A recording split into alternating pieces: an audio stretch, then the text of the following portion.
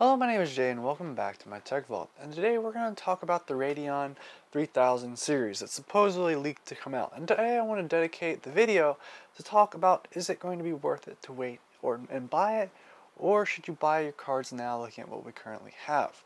So obviously there's a lot of different things, people say a lot of different things about this, and I want to take today's video to compare kind of what the expected stuff that we're going to see from NVIDIA, the expected stuff we're going to see from AMD, and then actually what we have now. So let's just start by doing a quick rundown. So if you're not familiar, NVIDIA has the RTX graphics cards that have some ray tracing, one game that has ray tracing, and the rest use some type of AI rendering. And basically, the ray tracing is very selective and, of course, highly, experimental, so that Battlefield was able to change it up a little bit and get a much more FPS. So right now, it's kind of still experimental, I would say, and it's not really something that I would say a major selling point on a graphics card, especially when only one game supports it.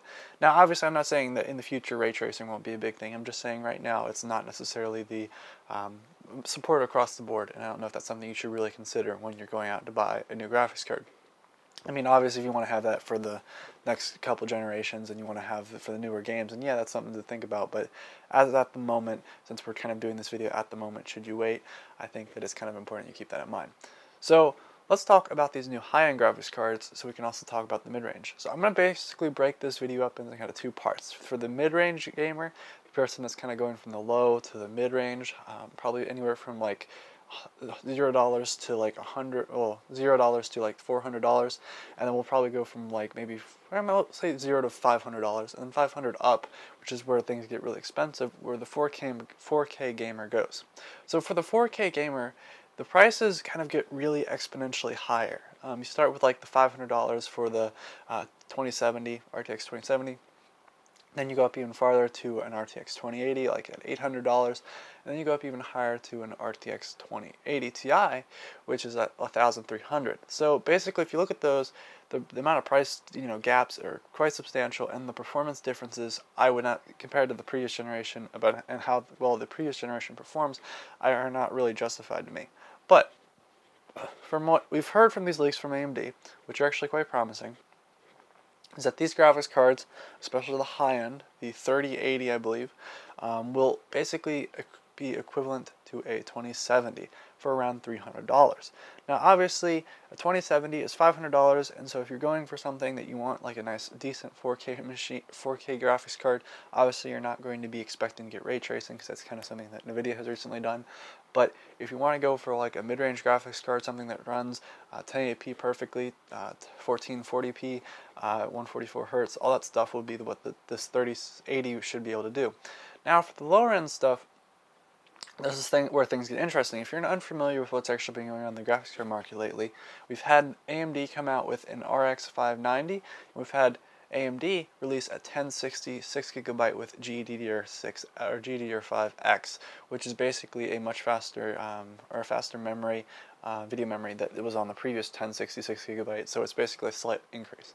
So these are like two mid-range graphics cards both companies released a while ago, and so these graphics cards are now out there and people are buying them, and it's kind of like, should you buy it or should you not? So these mid-range graphics cards basically are kind of like holders. They're kind of something that's trying to hold us off till we actually see the main graphics cards, the kind of the big stuff that's coming out.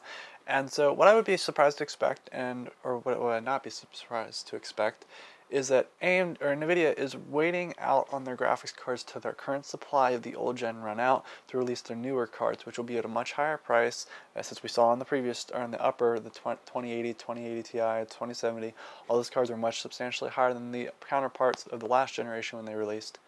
So these graphics cards are going to be held out and then released when they run out of supply, therefore making it impossible to get the old generation. Even though it's much cheaper and much more practical, you have to pay for the new stuff, which is what we already saw. So then if you look at what AMD did, right now they have the last gen of Vega 64 and 56, and there's a lot of rumors floating around of these 3000 series from AMD.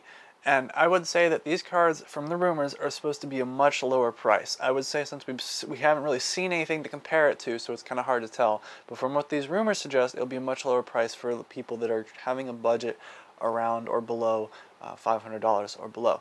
So people that are having that budget are much more likely, I would say, to wait and get that graphics card. If you're going for something like you have like a $2,000 budget on your PC and you want to get something like a 2080 RTX 2080, I'd say that's probably within range. But what may happen, or what will happen, is that if AMD comes out with a really competitive product, all the graphics cards will slowly shift down.